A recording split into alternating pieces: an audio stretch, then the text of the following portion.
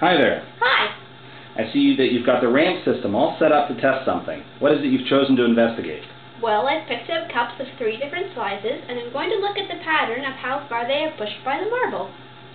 Okay, sounds good. So how have you set your investigation up? Let's hear about it. So I picked 3 cups of different sizes that all seem to come from the same manufacturer. How do you know that? Well, they look kind of the same, but I also looked at the bottom edge of the cup, and it said the same company name, so... Okay, so you were using evidence other than that they look the same. Okay, that's good. Yeah! Fair enough. So what are you going to do to carry out your investigation? I've drawn a baseline on the page, so the front edge of the cup will all start at the same place.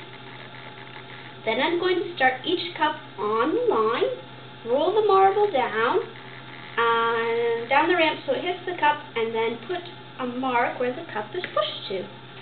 Then I'm going to do that a number of times until I think I have enough data. Then I'm going to do the next cup. Okay. Are you going to do the cups in any particular order? Yeah, of course. I'm interested in the effect of cup size on the pattern. So I'm starting with the smallest cup and finishing with the largest. And I'm moving across the baseline from left to right. Okay, sounds good. So what are the tick marks for on the baseline? They're so I know where to put the cups. I don't know the volume of the cups, just the relative size. So the tick marks are the same distance apart. Okay, so what do you think you'll find? Well, I'm pretty sure the smallest cup will be pushed the farthest, and the biggest cup will be pushed the shortest.